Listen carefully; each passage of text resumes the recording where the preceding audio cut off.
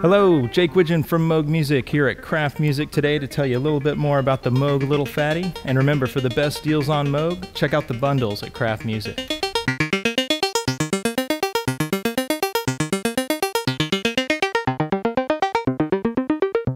Moog Little Phatty is Moog's 37-key, 2-oscillator analog synthesizer. We've given you 2 oscillators, full free running analog VCOs, 1 filter, and then an envelope generator for volume and filter.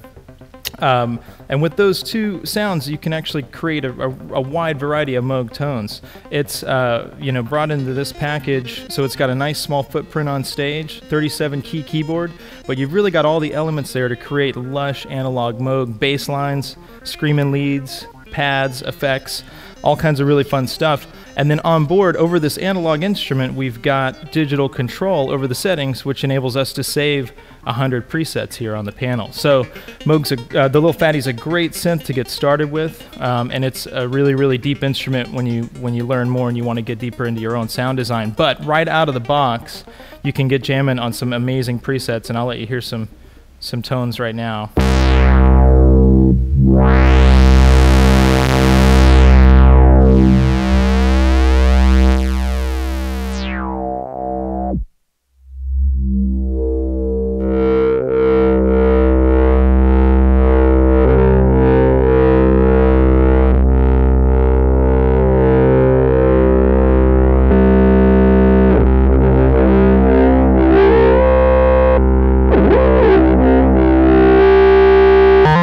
So a really neat feature of the Little Phatty is that we've got the 4 shared function knobs across the top of the panel that are cleverly labeled with the concentric ring of LED lights. The cool thing about that is, as you scroll through these presets, designed by some great Moog engineers and artists, you can glance at the ring and see where the settings are and teach you a little bit about your tone.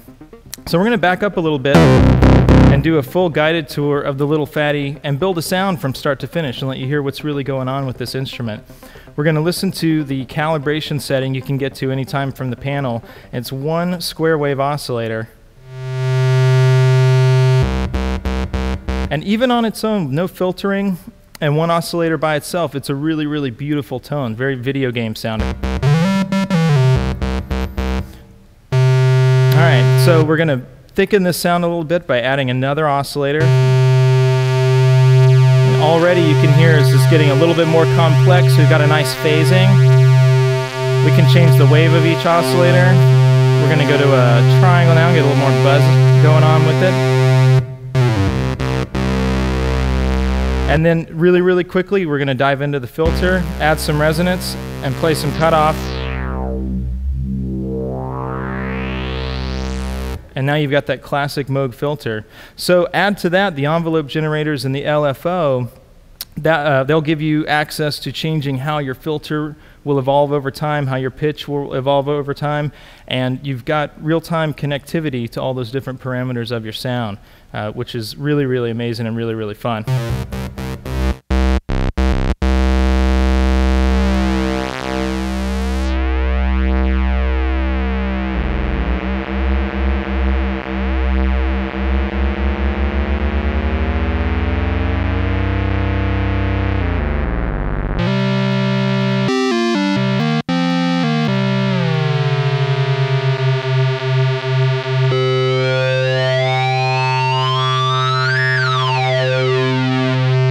So for the performer on stage, you've got a 37-note keyboard, a nice range for getting everything done that you need to do, and then some really, really quick octave switches here.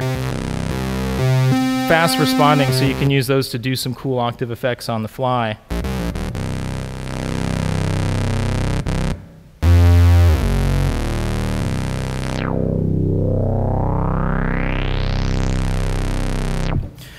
Add to that a programmable pitch bend. Right there we've got about a step, but you can adjust that to go up to a full octave. And then a really, really fun modulation section where you can decide what action will happen when you raise that mod wheel. Right now we've got a nice triangle modulating pitch to give us some pitch vibrato. We could quickly change that to a square. Ramp and saw, or I could take the filter envelope to be the voltage to control that. We're going to go back to a triangle now, and instead of pitch, I'm going to send it to filter. A little more amount there. Square on the filter. And that LFO has enough range that it can go up into an audio frequency and give you a sound that's now really gritty and dirty. We've created something almost similar to a distortion or ring modulation just by using really fast modulation of the filter. And since that's on our mod wheel, we can bring that in with the left-hand controller as we're playing as a musical effect.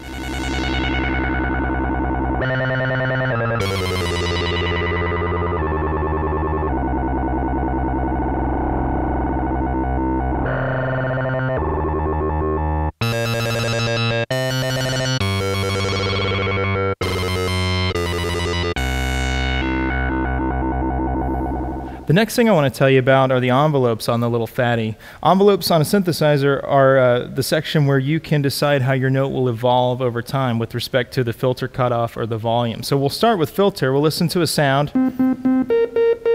Nice mellow tone. No evolution to it really. Now as I add filter amount, I'm deciding how much of this envelope setting I'm letting pour into the filter cutoff, and basically what this is doing is acting as that phantom hand that'll go grab the filter cutoff and turn it while I play. And how fast it turns on the attack will be set by the attack knob. The higher it is, the slower that evolution will happen. Decay will be how fast it returns to a sustain point. So I could have no attack and all decay. That's how you get those familiar Moogy sounds we're all used to hearing on records.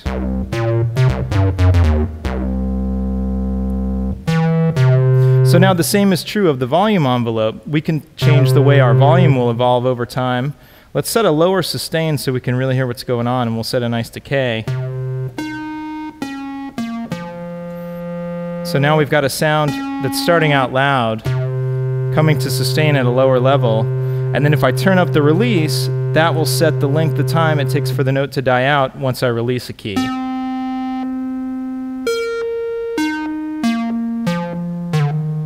So now you can have some longer sustaining tones. We can also add a release value on the filter cutoff, so we hear the filter darkening on the release as well. Envelope, especially the volume envelope, is very, very useful when you're using the arpeggiator that's on board the Little Phatty. It's another really, really cool feature that can make this analog monosynth a whole lot of fun.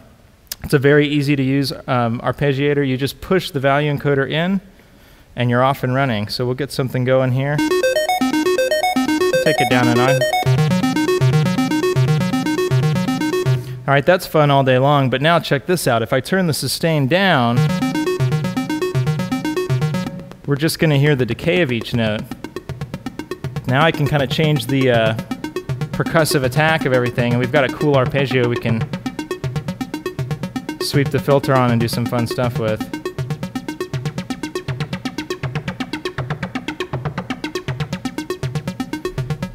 We can turn it on all attack and it'll sound like the notes are coming backwards. So, onboard arpeggiator, really, really fun for building bass lines, really fun for holding down chords and getting a kind of sequence playing through your analog monosynth. Now let's take a look at the panel here on the side of the LP and see what kind of inputs you've got. Standard volume output here, but you've also got an external audio input. Why would you need that, Jake? Well, there's a long tradition of people running external tracks through their Moog analog ladder filter, whether that's other synthesizers or if you're working in the studio, you're going to run drums, you're going to run full tracks through this filter. You bring those in right there. So it's another really big added value to this instrument.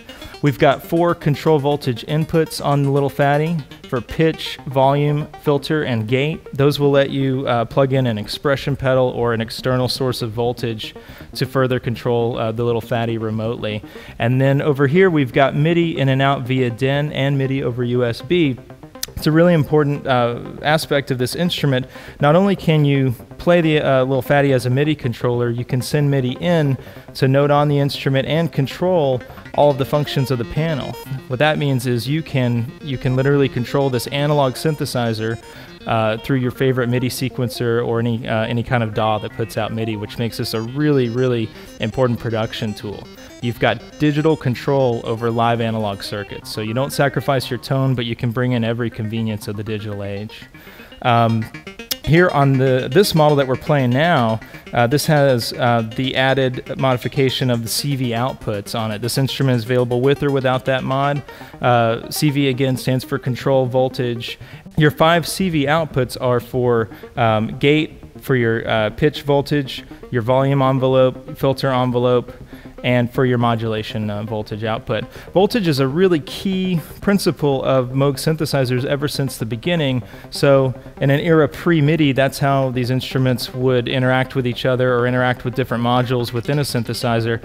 Having the CV outputs lets you use this to interact with our Moog and with any other synthesizers that put out voltage.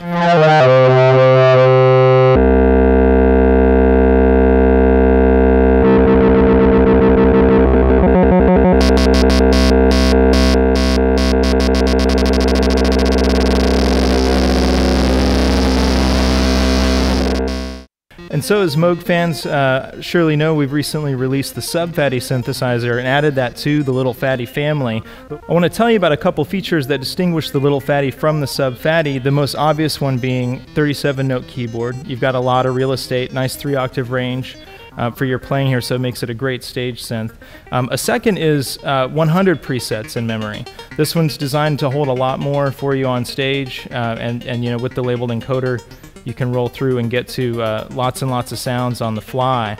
The other thing is the built-in arpeggiator on the Little Phatty is a really, really awesome feature that is not included with the Sub, but lets you build really, really quick bass lines, lets you hold down chords, so you can take the sound a step further and get a lot more out of this analog monosynth.